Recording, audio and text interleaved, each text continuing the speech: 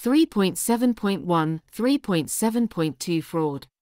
Under UK criminal law, fraud is a serious offence that involves the deliberate deception of another person with the intention of inducing them to part with money, property, or other valuable goods. The offence of fraud is governed by the Fraud Act 2006.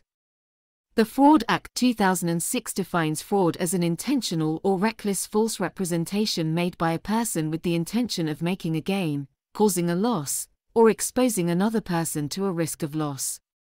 The Act sets out three types of fraud that are recognised under UK law. 1. Fraud by false representation. This occurs when a person makes a false representation with the intention of making a gain or causing a loss to another person. 2. Fraud by failing to disclose information. This occurs when a person has a legal duty to disclose information and fails to do so with the intention of making a gain or causing a loss to another person. 3. Fraud by abuse of position. This occurs when a person occupies a position of trust and abuses that position with the intention of making a gain or causing a loss to another person. The maximum penalty for fraud under the Fraud Act 2006 is a term of imprisonment of up to 10 years. The sentence will depend on the severity of the offence, with factors such as the amount of money involved and the impact on the victim being taken into account.